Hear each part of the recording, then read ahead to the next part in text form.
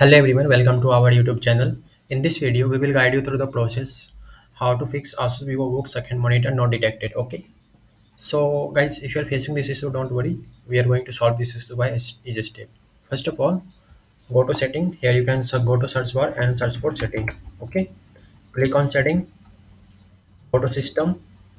After opening the setting, here you can go to system, or you can directly go to display and scroll down for a second, and here you can see the multiple display, and here you can see detect other display. You can click on detect. You can see we didn't find another display. Okay, so we can't find the second monitor. Okay, so how to fix that? Go to device manager. Here you can go to search bar and search for device manager.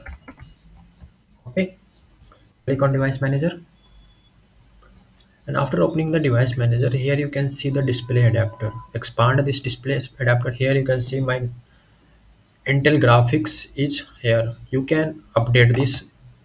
Like in my laptop, Intel graphics is there. In your laptop is another like VMware, other graphics are out there. So it can be different. Okay. So right click on this and update the driver.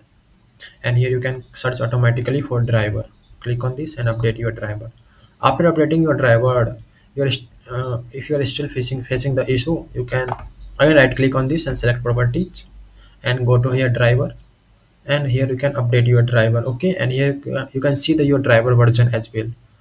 If your driver version is old, what you can do, you can click OK and close the window. Go to any web browser and search for, like in my laptop I have Intel graphics, so search for Intel graphics driver. Download. You can download through the Intel graphics driver. Okay, through the official side of Intel. You can go here and search for which driver you have. Like in my laptop, you can see, like you can go to again device manager, see which driver I have. Okay, so here you can go to display adapter again. See, I have Intel R UHD graphics. Okay, here you can search Intel R UHD graphics.